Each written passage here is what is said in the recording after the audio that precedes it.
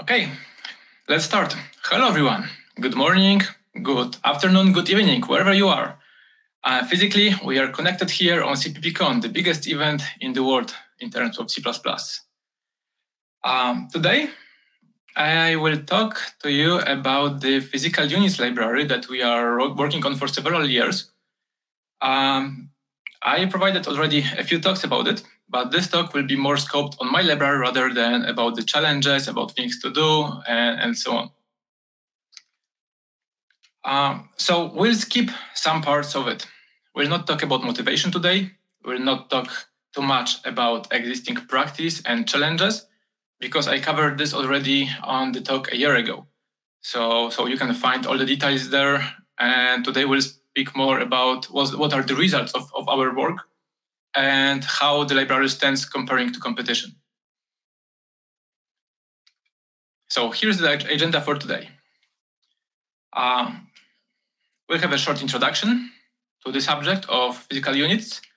We'll talk about strong interfaces, how they help in making the library better, how they improve the user experience.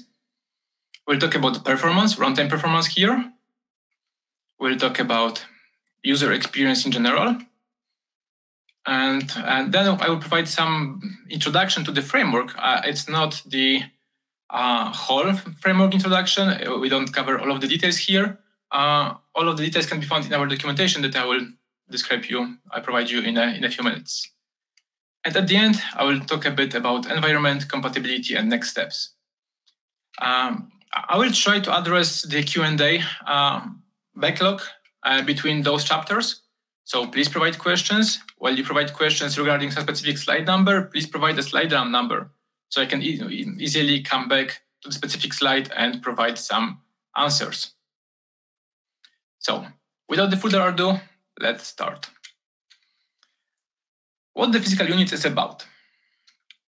With physical units, we want to be able to provide different operations on physical units. In some terms, it's similar to what we have already in Chrono, especially Chrono duration class. So you can, for example, divide some quantity of specific dimension and with some unit by a value, by a scalar, by some not a quantity. In such a case, you will just divide the value of the quantity, right? You can also convert between different units of the same dimension. When working with time, we can convert hours to seconds and compare them easily. Or we can add kilometers and meters and get result in meters. So again, it's similar to what we have already in Chrono duration. However, this is new. We can provide different operations on different quantities over different dimensions. Those operations are multiplication and division, and they are used to change or provide a different quantity type as the result of the operation. So, for example, if we divide the length by time, we'll end up with the velocity here, with speed, in meters per second. We can compare the speed obtained here in kilometers per second with meters per second. All the conversions work as in the previous case. We can multiply the speed by time and get length. We can divide length by speed and get time. And of course, we can also multiply the same dimension, like length by length, and get an area, squared meters. And the next one is dividing length by length. So we can also divide the same dimension and get a dimensionless quantity with value 2 in this case. At last, we can divide the value by a quantity and get an inverse quantity of this type. So when we divide time, when we divide by time, we get frequency, right? So this is something different, something that was not in Chrono duration. Chrono duration allowed us to divide the quantity by a value, but not value by a quantity. So this is also something new here. Just to answer the possible question from the previous slides, we are using this prefix for the user-defined literals _q. And basically, we plan to replace it with q underscore when we move to the if we will be merged with standard library, because it's not for sure. We'll try to do it, but it depends from the interest. It depends from the amount of work needed to do it. We'll find out if it will happen or not. But we are trying to be prepared for it, and that's why I provided this q underscore prefix, because this prefix is a workaround to basically not collide with built-in literals. For example, if you would like just to type something like 2f or 2j or 2w, all of them are already taken by the built-in literals for some floating point numbers and others. And with this, we'll have a big problem for some units to express their units in literals. That's why we decided to go with q underscore and then unit, like you've seen on the previous slide. Also, we have some literals like s, h, or m, right, in chronoliterals already, and you don't want to collide with them too. We are also working on alternative way to create quantities, not only with UDLs, but you can read more details about it on the issue 48 on our GitHub, but it is too early to talk about it right now. Talking about documentation, we added a new documentation in last month. It's based on Sphinx. It's challenging actually to provide a documentation for a project written in C++20. There is a tool chain of tools we have to use. We are using Doxygen, we are using Sphinx, we are using Brief to generate those, and each of them has some problems with some specific C++20 syntax. So it was challenging, but I think the documentation is really nice, and I really recommend you to go to it and read if you are interested in the subject. And actually, you can find all of the details there. We'll not cover everything today. You can also test the library right away on the Compiler Explorer. To do this, you need to provide C++20 as the parameter for the compiler, use some recent GCC, and switch on the npunits library. I released 0.60 version a few days ago, so it's CppCon 2020 release, and all of the examples here will work with this release, even if you move further and break interfaces in the future. So you can always refer to this tag 0.60 in order to be able to replay the code samples that we provided during this talk.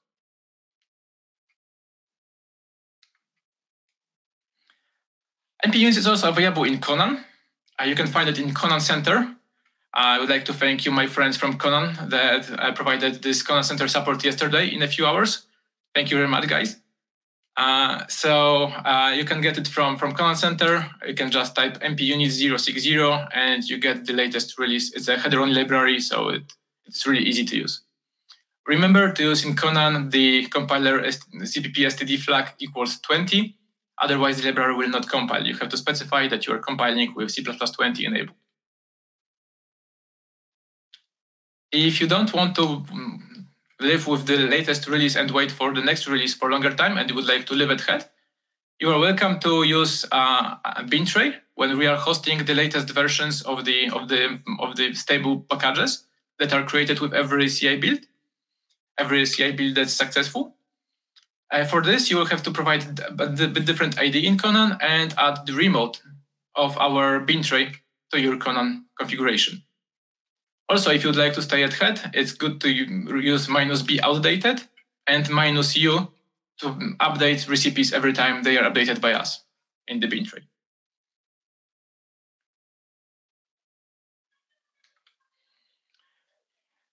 Requirements for the physical units library that we provided and that we stated for ourselves are as follows.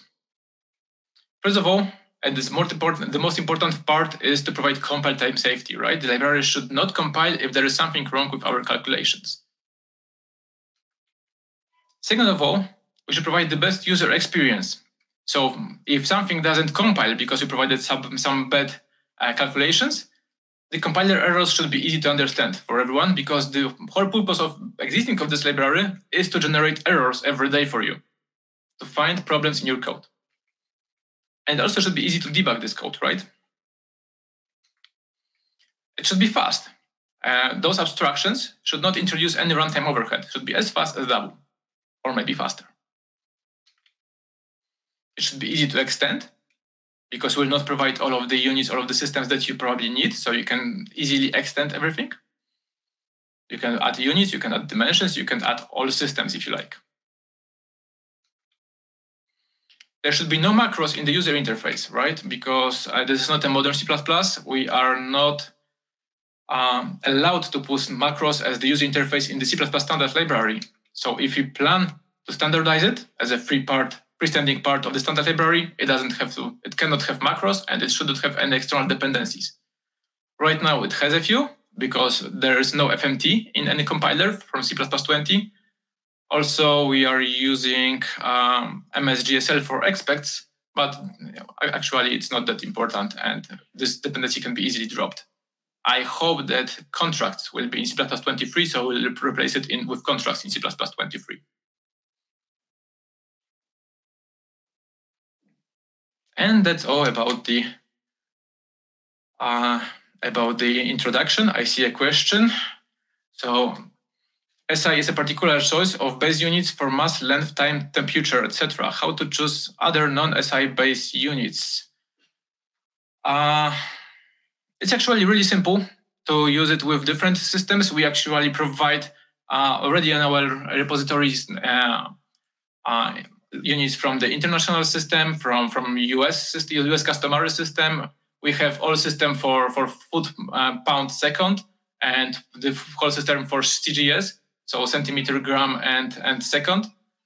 We also started to work and provide the support for natural units. It's really easy to extend it. There is a dedicated chapter in our documentation about how to create custom systems. So I really encourage you to go there and read it. I can provide some insights during the talk, and if you have time at the end, I may provide also some additional details about it if there will be more interest about how to extend the library. But SI is the base, and probably SI will be the first one that will be standardized, if it will be standardized at all. So we are moving to strong interfaces.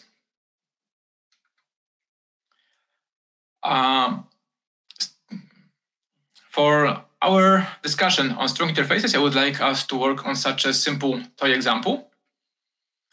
We will have a simple average speed function that takes length, that takes time, and returns us the average speed, right? So distance by the duration. I would like to provide the speed both in kilometers and time in hours, but also in miles, international miles and hours. And in both cases, if I provide kilometers and hours, I would like to have a result in kilometers per hour. And in the other case, miles per hour, right? It should be compile time safe. So all of the problems should be provided during compile time. There should be support for multiple units and unit prefixes. So you can see right now that it's supporting already in international units. And there should be no runtime overhead. It should be as fast as implemented with Double. And there should be no intermediate conversions being done to base units and back, for example.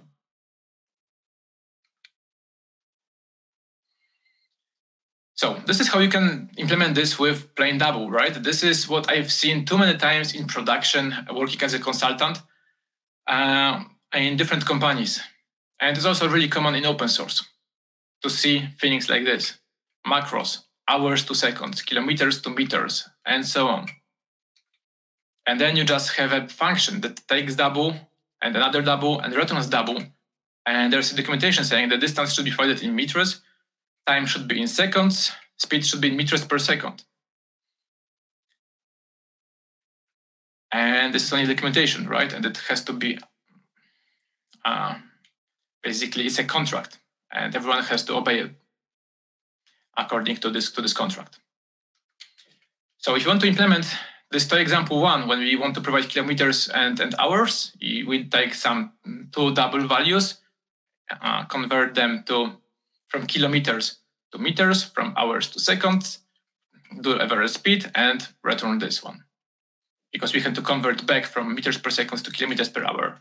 We do something similar to miles per hour, right? Then if you want to print it, of course, it will print a double value, so it will just print 110 and 70. And this is a correct result, right? But it's really easy to make errors here.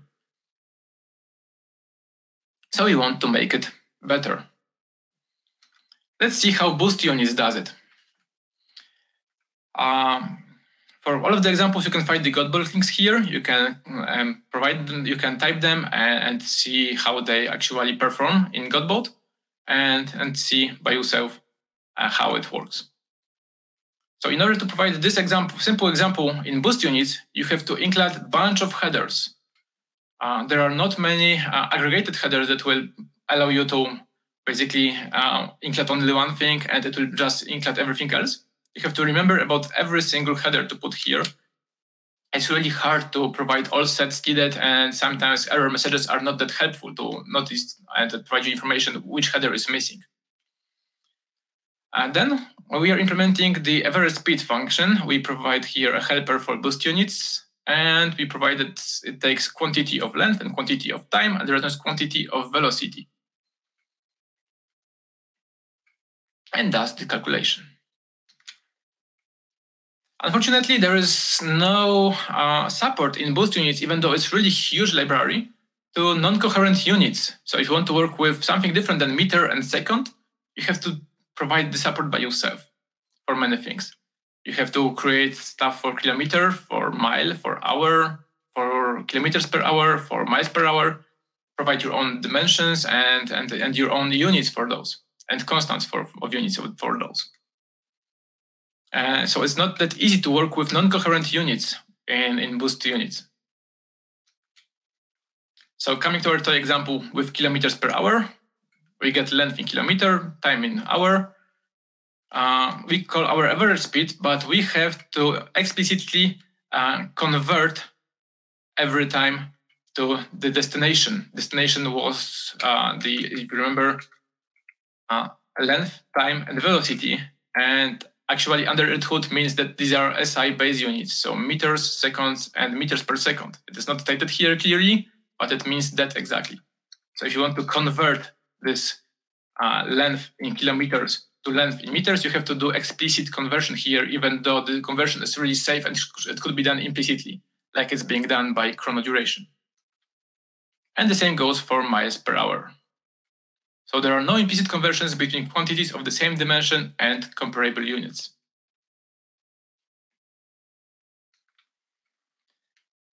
If you want to use those, Boost Unit uses this multiply syntax to create quantities. So you create 220 times kilo times meters and 2 times hours, and you get a result, and then do the same for miles. If you want to print it, it prints quite a correct text for miles per hour, but for kilometers per hour, I would say it's not the best output, but still valid.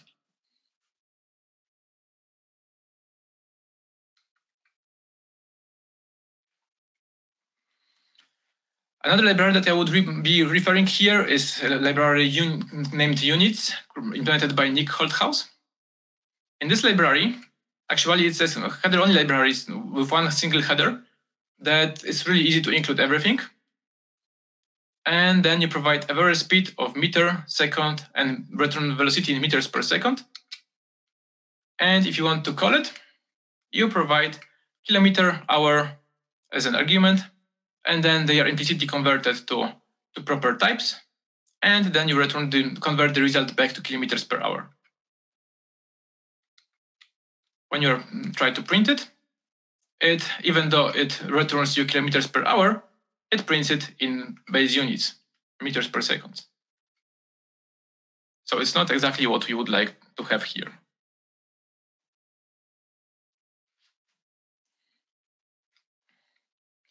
I see there is a question. Is it possible to take a dimensioned value and ignore the dimension in a given calculation?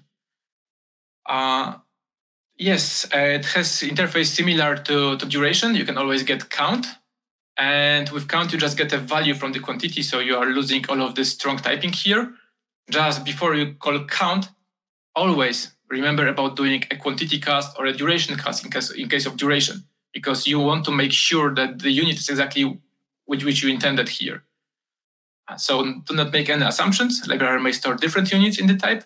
So make a quantity cast on the quantity, and then you may do count and get the raw value and work with, for example, legacy interfaces.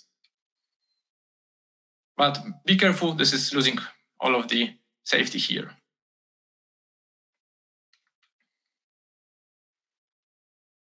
And finally, the MP units, the library that I implemented with contributors.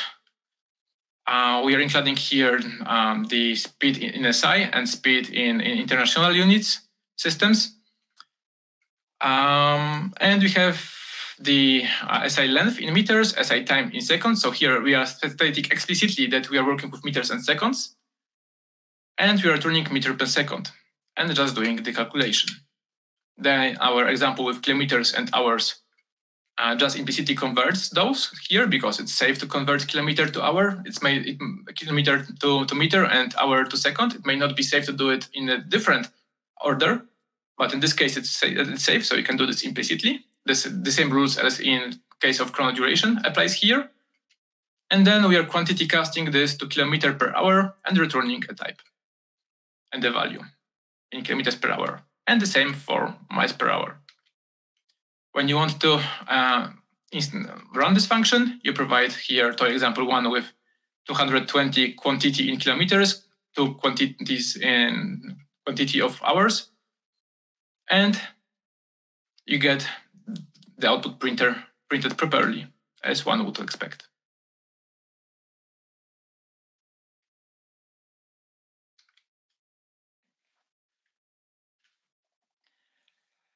However, until now we were always taking the length in kilometers and time in hours. Then we're converting this to the base units, so meters and seconds, and then converting and getting the results in meters per second, and then converting back to kilometers per hour. And this is not the best idea in terms of performance, right? Runtime performance. We would like to be able to do this in one step. If you provide kilometers and hours, and we are interested in the speed in kilometers per hours, there should be no intermediate conversions. We should just divide kilometers per hours and get the results immediately, right? With one division. So how to do it? With doubles, it is easy. They will take everything, right? You just specify here that this is a double in kilometers, time in hours, double in miles, and everything works. Simple, right? With boost units, it actually starts to be complicated. We have to introduce templates, and it's not that easy to specify those templates. We are saying that it's a quantity of a unit, of a length dimension, and some system, and some representation, and this is our distance, and you're doing the same for time, and this is our time. And to say we are returning speed, we actually have to create the speed in kilometers per hour, or the speed in the destination unit by ourselves, saying that we are taking unit of length provided here, of time provided here, and we are dividing those. So actually we are here manually re-implementing the logic of the library. In case of Nick Holthaus library, it's also not that easy to do. Actually, we cannot easily provide those specializations here, like in the previous case, but fortunately there are type traits provided that you can use to provide enable if and basically spine on specific types. Because if otherwise, this will take everything. Strings, vectors, whatever, right? It's just a type T. But with enable if, you can specify that the first one should be length, another one should be time, and it's not that easy to specify that should be a velocity returned back. So this is only static assert provided as an implementation detail here, rather than the information provided directly in the function interface. However, we got concepts in C++20.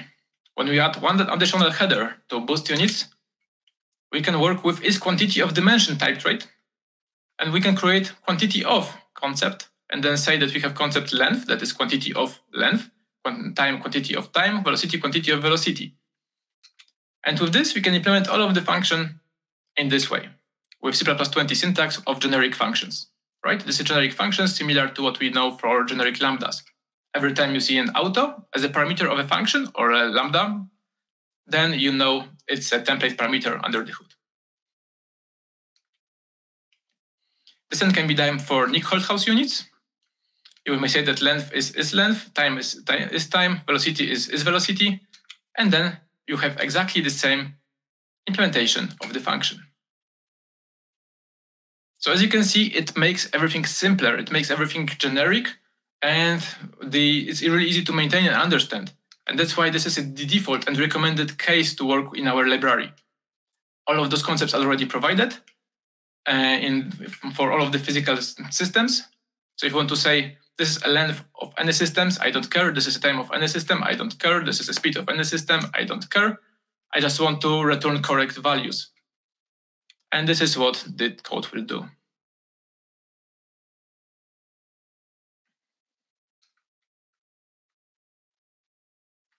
Okay, we have a new question. Sometimes non-coherent SI units are necessary to ensure appropriate numeric precision. Is direct support for non-coherent units expected to solve this? Are there gotchas in library functions?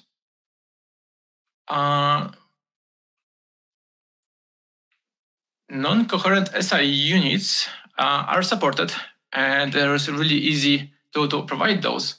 The only problem I'm aware of with working with non-coherent SI units, and if they are not units that are basically derived with SI prefixes, so multiplies of 10, is that basically the ratios start to get really, really big in some calculations.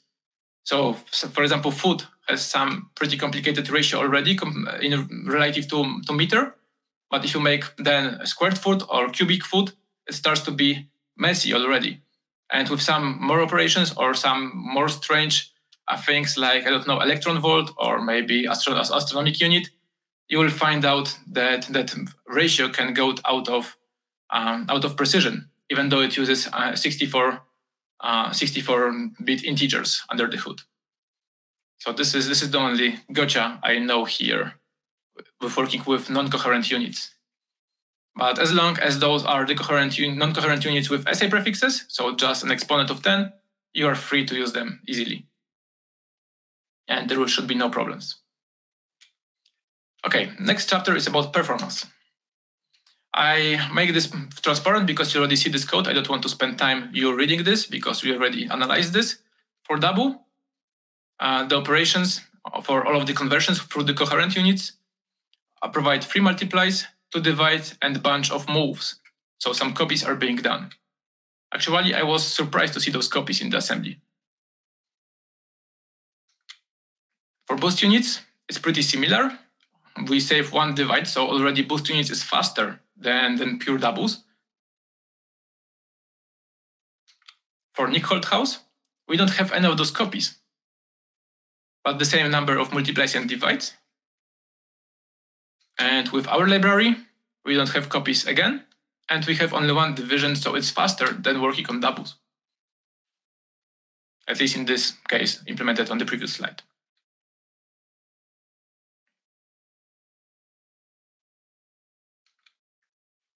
When working with generic code, so if you want to just divide the values, then of course there's only a division provided here, right? If you provide kilometers and hours and want kilometers per hour, you just divide those and don't provide any intermediate conversions, and this is fine. With boost, there's also only 1 division, but some additional copies being done. Nick Holthaus on the division, our library on the division. So as you can see, you don't pay anything comparing to using raw fundamental types with those additional abstractions that making everything type safe. And actually, in some cases, those abstractions provide even better performance than the raw fundamental types used under the hood. So it is type safe and fast in runtime.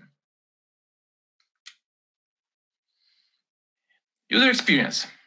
So as I said, everything here is about generating errors, right, and verifying our calculations. If there is an error, it should be found during compile time, not runtime. So in case of doubles, if you provide multiply instead of division and you say, I want to have speed, it's wrong, but actually it will compile fine, right? So all sorts of bugs can be provided here. There are errors of time.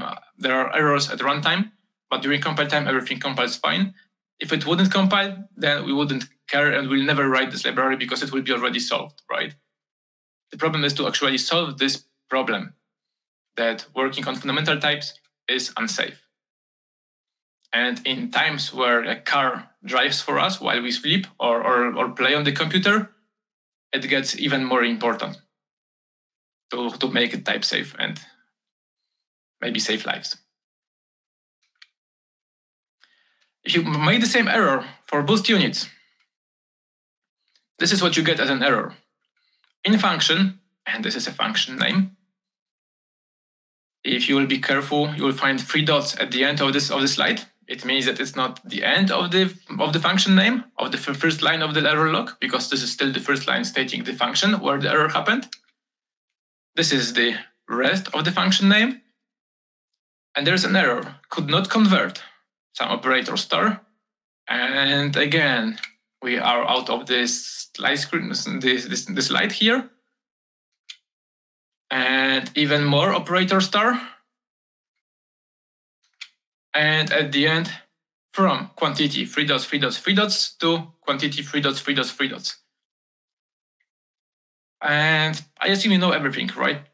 What happened here, what is wrong, or not. This is not the best user experience. It didn't compile, right? It's good because it is safe to use. But then you spend hours finding out why your calculation doesn't compile. And this is not the best user experience for anyone.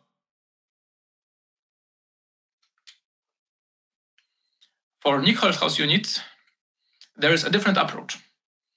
There is no overall resolution process failing here, but there is a static assert stating static assertion failed, units are not compatible. So the error is short. There is a nice error message at the end, but actually there's information that there's instantiation of a function required from, and please tell me what are the units here, looking at the error log. Which units are not compatible? What was expected? What was provided?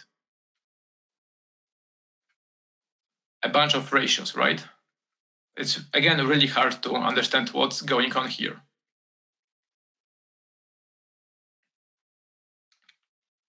With the library we implemented, you have the information that in function, SI speed is a return type of this function. SI length in meters is the first argument, SI time in seconds is the second argument. And we couldn't convert for this operator star from quantity of an unknown dimension, because this unknown dimension had dimension length in exponent 1 and dimension time in exponent 1, right? Because we, actually should have an error here. Sorry, there should be a star. It's a bug on the slide. Because we should divide it, and then it will be -1 here, and this -1 will be speed. But with multiply, that is not visible here, there should be a multiply under the dot, then you should see exactly this result. So length multiplied by time, so exponent 1, exponent 1. So library tells you explicitly that it's an unknown dimension, and it has unknown coherent unit for this unknown dimension, and it was trying to convert it to dimension speed in meters per second. I would argue this is much better user experience for those error logs than in other solutions on the market. That's what we scope for, that's what we try to optimize for. We are still trying to optimize for, we are considering maybe getting rid of this exponent part here, but it's not that easy. There are always some engineering trade-offs to be done here.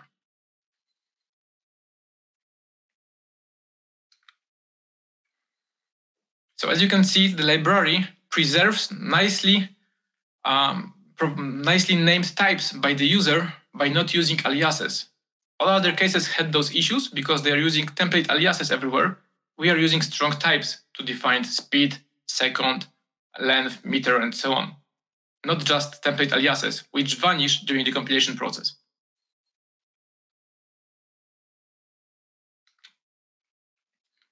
Another case is when you would like to assign an incorrect dimension to another dimension. So for example, here we want to create a quantity of acceleration A, and we are basically in boost units multiplying meters, creating 100 meters divided by seconds. It should be seconds squared, not second, so there is one multiplication missing here, and that's why it's incorrect calculation here, right? And this is an error log. Error conversion from quantity unit leaves 3 dots, 3 dots, 3 dots, 3 dots, 3 dots, to non-scalar types 3 dots, 3 dots, 3 dots, 3 dots, 3 dots requested. And again, you know what's wrong here, right?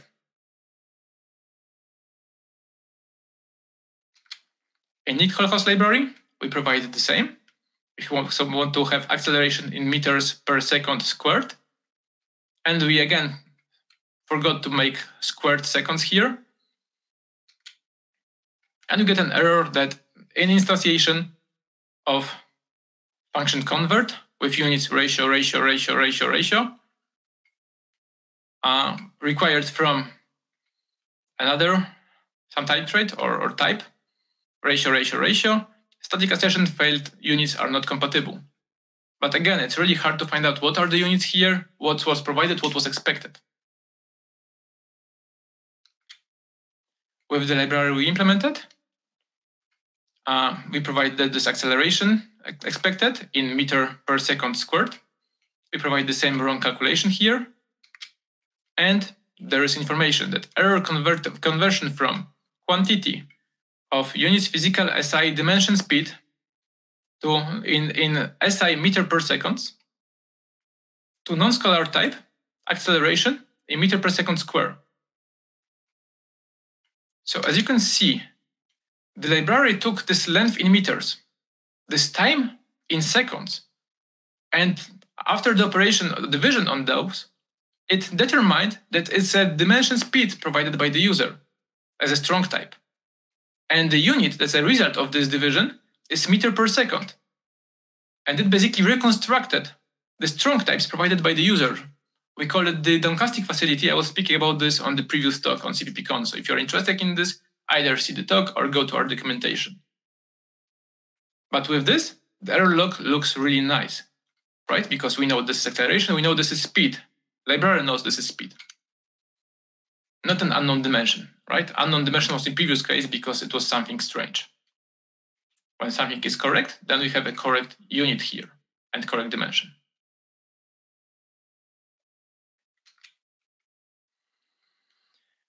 User experience is not only about error logs, it's also about debugging. So let's put a breakpoint in our correct division operation here for boost units. We get information that this is the generic function, right? This function that works with any dimension and of length, any dimension of time, and any units of those, and returns as velocity based on the input dimensions, right? So it just divides stuff. Kilometers per hour makes us the final velocity, one division operation.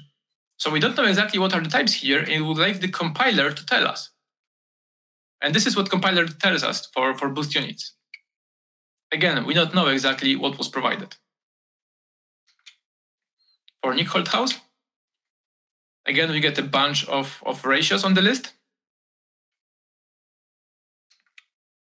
For our library, we have information that basically this is a breakpoint in the function average speed that takes the first argument of dimension length in kilometers and the second argument of dimension time in hours.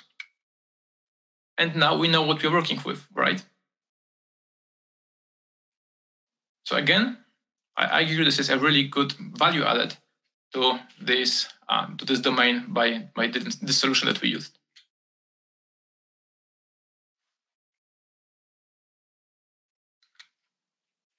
Okay, I don't see any questions from this chapter, so let's continue to framework basics.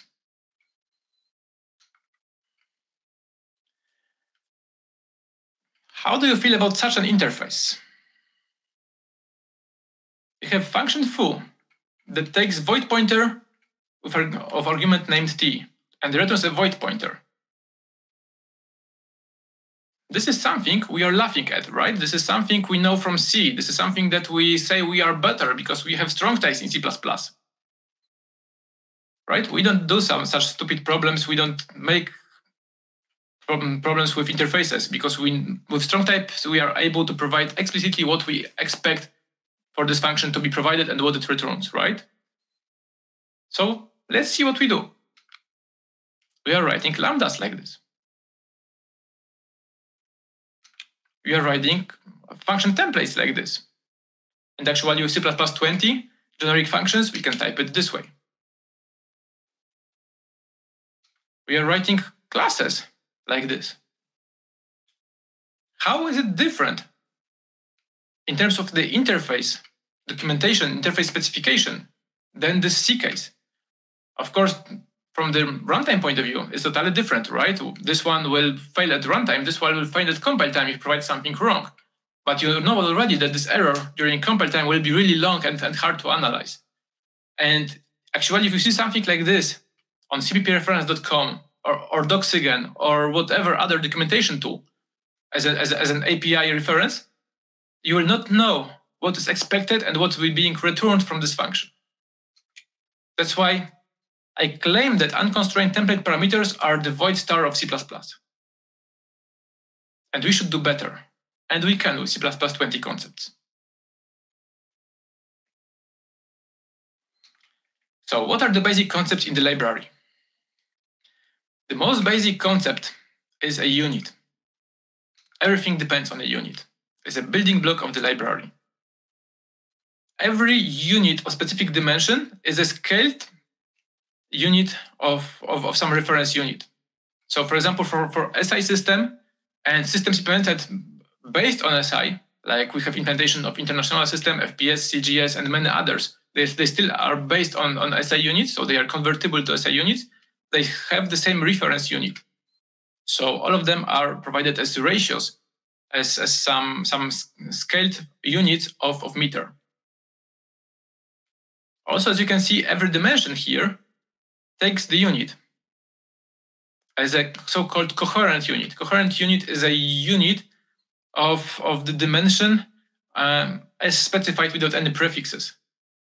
So in SI system, velocity is specified in meters per second because the meter is a unit of length and time is a unit of seconds, right? For FPS, CGS, and maybe other systems, those will be different. So this is system specific.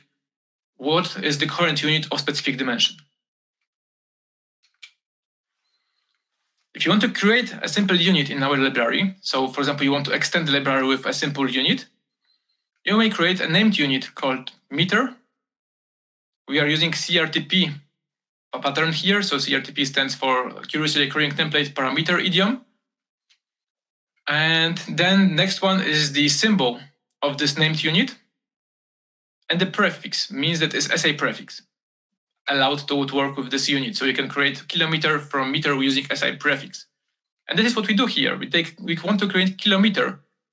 So we take prefix unit, we provide CRTP again parameter here, and then we say kilometer. Kilo is the prefix of this prefix family for SI.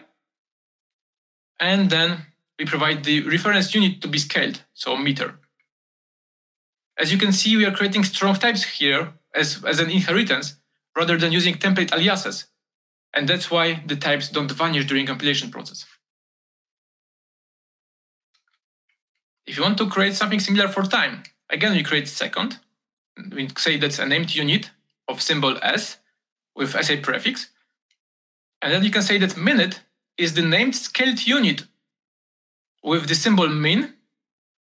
There is no prefix. There are no kilominutes, right? Or centiminutes. So there's no prefix for minutes. It's ratio 60 of second. So our reference unit. Hour is again a named scaled unit of symbol H, no prefix, ratio 60 of minute. Notice that you can reference also other scaled units, not always the base reference unit directly. So you can say that hour is 60 minutes and a minute is 60 seconds. And that is fine if you want to specify this way. Of course, you can also say that hour is 3600 of seconds and it's also fine. It's up to you to decide how you want to specify your units. For a unit of derived dimension, derived quantity, you specify meter per second. We just say it's a unit, meter per second. We don't say anything about its ratio. We don't say anything about its symbol, because this symbol is being derived from the base unit, right? It will just take this M and S and will print it based on the recipe provided by the dimension that says that basically velocity is length divided by speed. And then if you want to create kilometer per hour, you can say that's a deduced unit. Deduced because it takes dimension speed, that I will show you on the next slide how it's specified. And based on the recipe and dimension speed, it applies kilometer for length, hour for time, and deduces what's the final ratio for kilometer per hour. So you don't have to care about those ratios by yourself.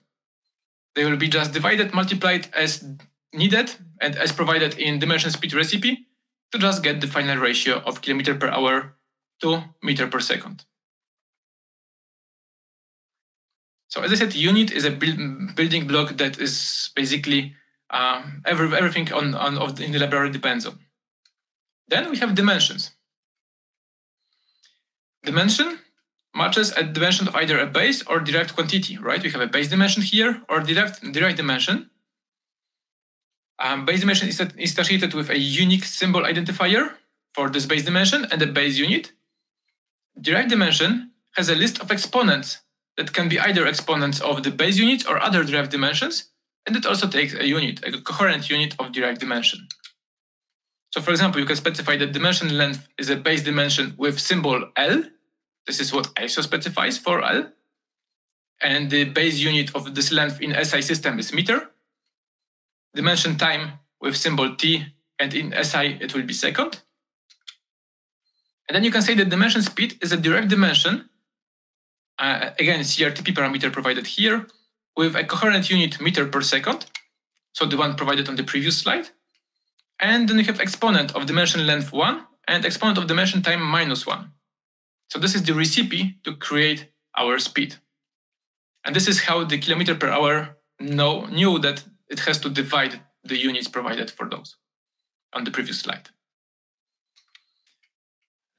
Then we have quantities. Quantity is a concrete amount of a unit for a specified dimension with a specific representation. There are helpers provided like this, length, that basically say that is a quantity of dimension length. And you can just provide unit and the representation for it. By default, it's double. And you can say SI length, SI kilometer as a unit, and the representation type as an integer. Quantity point is an absolute quantity with respect to some origin. So it's similar to time point that we have in Chrono library. It is created from another quantity value. And concepts are really useful, and they are used everywhere in our library. We also have dimension-specific concepts like speed, saying that speed is quantity of dimension speed. And what we're actually trying to do here is calculate fine for speeding. We provide speed as an argument and the price as a return type. So what is speed? It's a quantity of dimension speed. What's quantity of? Quantity of is a quantity for t, dimension for d, and the dimension in t should be equivalent to d. Quantity, right now, is a specialization of quantity, but we are thinking about making this more generic. For example, to work with chrono duration too. Dimension is either base dimension or derived dimension, as you've seen previously. Derived dimension is derived from specialization of derived dimension base class. And base dimension is derived from specialization of base dimension. And with this, everything works fine. Everything is strongly typed. We know exactly what to provide to everything in our framework and in user interface.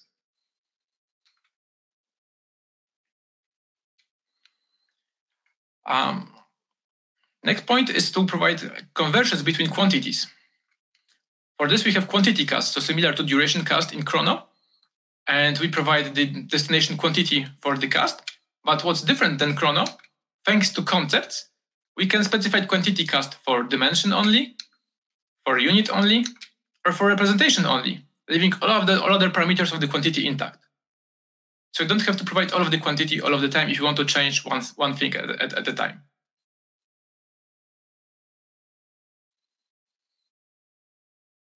I just see a question that does the library support non-integral exponents for base units to make a direct unit? Yes, it does support it.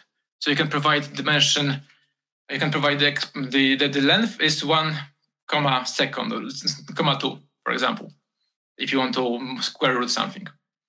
If you square root the dimension, then you get the non-integral exponents in the dimension. It is supported. I don't see the second question. Let's see. How are operations like square root or cube root handled in the exponents? Exactly the same question as I said. Those will be provided by non-integral exponent parameters. Do the integral representation require the template types? Is 5q kilometer a double? No, 5q kilometer is right now an integer 64t as it's compatible with tooth crown duration. But yeah, we know that it might be a problem, and we are considering making it double always, or you just have to put 5.q kilometer to get a double in the representation. And as I said, we are still working on something that's an alternative way to create units and quantities, but it's too early to talk about it. The library appears to benefit from concepts using a different capitalization scheme than types. Yes, I've been in the room in LEWG when we discussed a standard case for concepts, and this was really, really bad for my library. We have a thread on the issues list in our GitHub repository on moving to standard case for concepts, but as it happens that it's not that easy, because in some cases we want to have the type and the concept named the same, like quantity and quantity, ratio and ratio. And what to do in such a case? We don't know yet. We cannot find a good name. If you have a good solution, good idea, please go to our issues list and help us renaming those to standard case. I know there will be really interesting discussion in LEWG when we provide this paper about this. Are representation casts implicits? Representation casts implicit conversions for representations is being done in the same way as it being done in the chrono duration.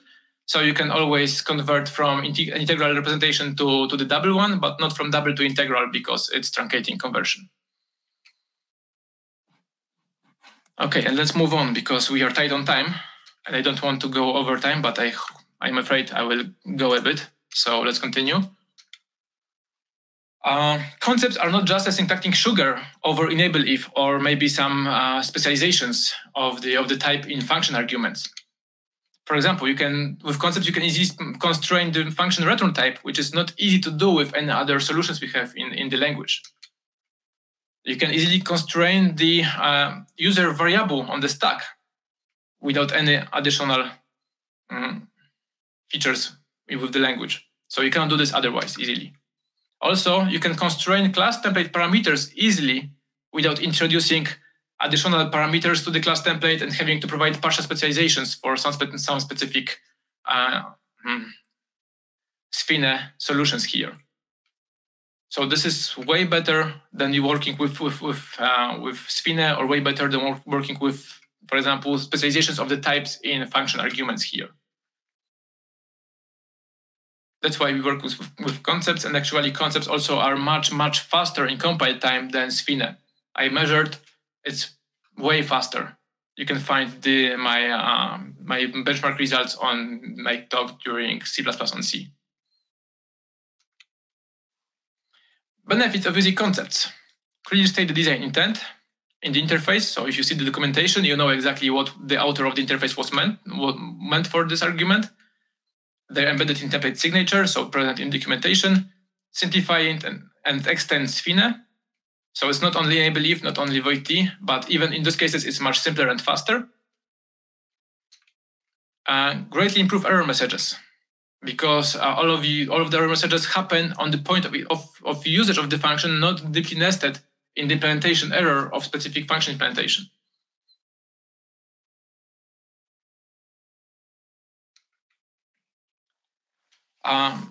Another thing to discuss here is what would happen if unit was a constant, because this was a common solution like 10, 15 years ago for physical units libraries.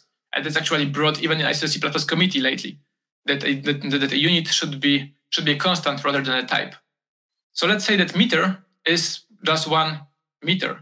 Kilo is 1,000. Kilometer is 1,000 meters, right? Second is 1 second. Hour is 3,600 seconds. Then you provide this to our average speed. And then you get the result. Basically what it does, it works always on the coherent units of the system. So there are a lot of implicit conversions being done. There's lots of precision being done. There are some runtime performance that hits you because you are basically doing all of those calculations and conversions at the runtime rather than remembering the time during compile time. So we want to define units as types. Before C++20, those definitions had to be done with macros. So, for example, this is an example of Nick Holthaus. This is the extension of this macro. There are more macros here, and each macro looks like this one, providing many different instances of functions, type traits, and many other stuff to the library. And they said in the requirements that you don't want to use macros, and actually it's possible thanks to class types as non-typeable parameters, which is a new feature of C++20. You can specify seconds, minutes here, and then provide the ratio. And it works just fine. We can provide all of the information needed for a unit in one definition in C++ without using any macros. When you implement this named unit, there is a basic symbol text, which is NTTP parameter. There's ratio1 provided here implicitly. There's NTTP parameter. You store this NTTP parameter inside the class as a static value. When you do prefixed unit, then you can easily multiply those NTTP parameters rather than using stud ratio multiply. You can just multiply those because those are values, not types. And you can easily merge symbols of the text for prefix and the unit because those are, again, values, not types.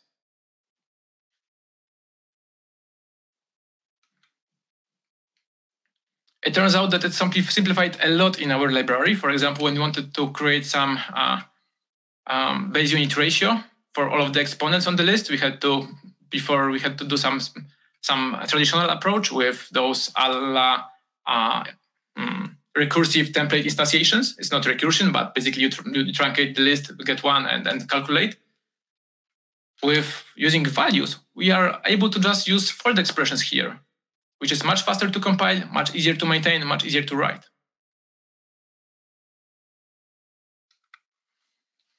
I would argue that class types as non-typeable parameters is probably one of the most significant improvements in the template metaprogramming in the last decade. If something behaves like a value, it probably should be an NTTP. Please think about it in your code. To implement NTTP, I will not go into details here. You have to make members public because those have to be structural types, and structural types requirements require you to have public members, something similar to aggregates. For basic string, fixed string, it's the interface that is typical to the string. There are iterators, constructors, size, history, index operator, iterators, some operator plus, and operator equals, and starship operator, which is one more feature of C++20 that I really love, and it helps a lot in writing the library. It just makes a lot of code to disappear.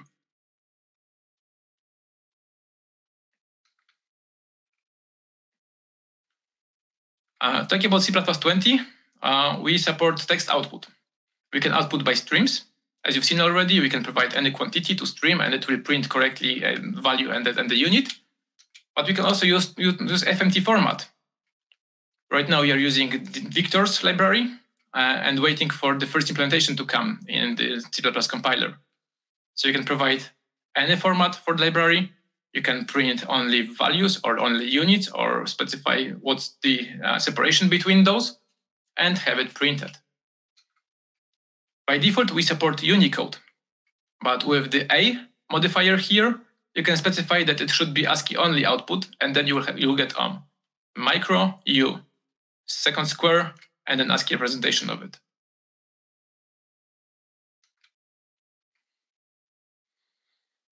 We also cooperate with linear algebra guys that are providing P1385 paper, and is going probably to be standardized for C++23. So you can create linear algebra of quantities. I provide operations on those and get expected result. You can also create quantities of linear algebra, so revert the dependency. Now you're creating length of a vector. Vector is a representation type here. And again, doing the operations and output. This time, all of this is meter rather than in previous case, meters everywhere in the vector or matrix. Last chapter. Sorry for being a bit over time. We had many questions, and yeah, I will finish in 3 minutes. Environment compatibility next steps.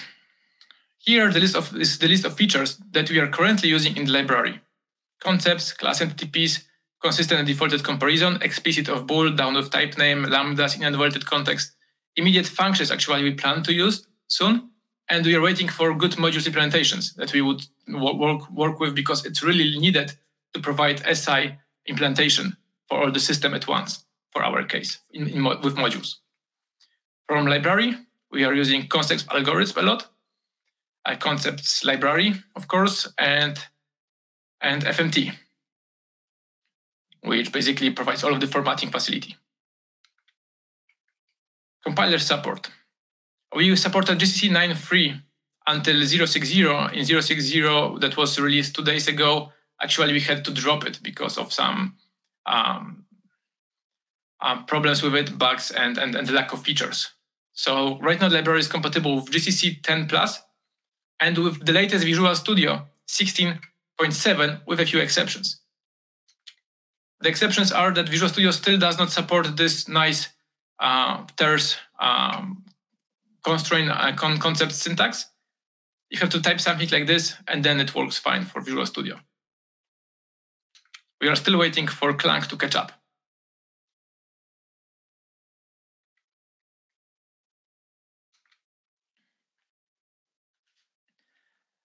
As I said, there are plans for it to be standardized. If the committee will decide that it's no, then no. We'll not force everyone to standardize it. Then will just be the library on the GitHub. But anyway, I recommend you trying it and provide the feedback. We already dedicated a lot of hours in the committee about discussions. It seems that there is a lot of interest in the committee and in the industry to get it standardized. For now, the feedback is really positive, but actually we don't have it too much. We need more field experience and feedback from people.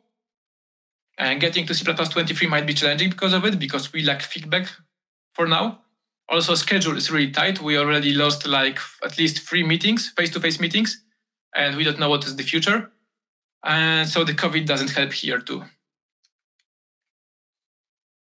And first of all, we want to ensure that the library is ready before we start the process of standardization. And to make sure about that it's ready, we really need feedback from you guys. If it's working for you or not, if there are any requirements not covered, or everything is fine. So please try and tell us about your experience and requirements. For companies, please provide your feedback from production or maybe proof of concept use and requirements you have for such a library. For authors of other libraries, implementation experience and production feedback. GitHub issues are not only to complain about something not working right? If you are happy with the library, please provide it too there. Say, we are using this in the production, it works really well for us, because this is a sign for us that this library is actually being used and it proves to be correct and fine for your use cases. It's really important for us to have such feedback. So please go to our issues list. You'll find a lot of discussions, next steps, feedback, and everything there. is not just to raise problems. Last part, I would like to say thank you for everyone. It's not just me. This is a work of many, many people so far. I would like to say thank you to every author of every library in the internet, especially to Stephen Watanabe and Christian Schabel for Boost Unit, for Nick Holthaus, that basically was an inspiration for this library to provide some interfaces. Martin Mene, Jan Sende for their libraries, which are really great, and other authors too. C++ Physical Units library is it's nothing new. We are working on this for many years. We know how to do it properly. We have working experience and production experience with it. We just want to standardize the best modern interface for it right now. I would like to thank you to my contributors that helped me a lot writing the code, helping me with the documentation, writing first ISO papers about it, or just participating in the discussions and providing requirements. Contribution, as I said, is not only about developing code, it's also about providing feedback, sharing ideas, and so on. And special thanks to Walter Brown. Walter started to talk about standardizing physical units many years ago. Here is a paper from '98 from the conference when he's talking about SI library for unit-based computation. We may not agree with Walter on many or some cases, but the feedback from Walter is really appreciated, and I really value his feedback here and help.